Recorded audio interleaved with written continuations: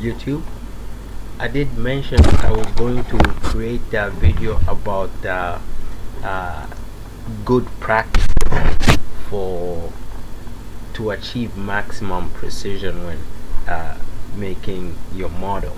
Now I can't make one long video at the same time, so I'll drop bits of knowledge here and there every now and then.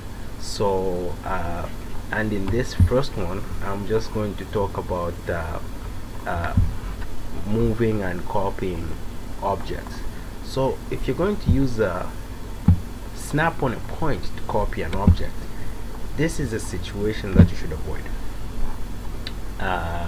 Say you type CO for copy and you want to copy that plate, and when you come to snap, make sure when you're snapping there is no objects behind the point that you're snapping. For example, here there's a beam behind there. Avoid snapping on that point. So what you want to do is rotate this all around. The point you're snapping should have nothing behind it. There should be empty space. That way you avoid snapping on points on behind the point you're trying to snap on. So, and again, I did mention this in my other video, the best way to copy stuff is usually to use the advanced copy. This one you achieve the maximum precision. So say if I want to copy that plate from that beam to that beam, you know, you're going to use the advanced copy.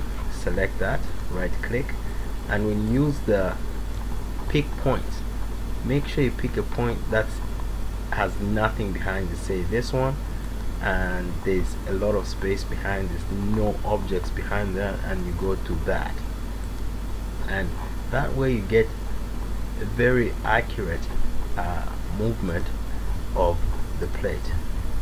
Okay, and another option you should take advantage of is this one here.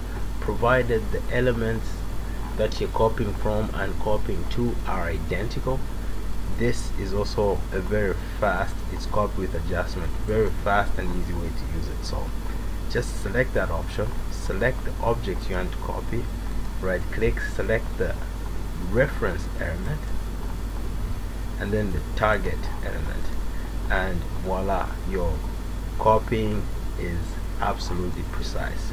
So that's just a little knowledge for the day, and I'll bring you more as I get time. YouTube.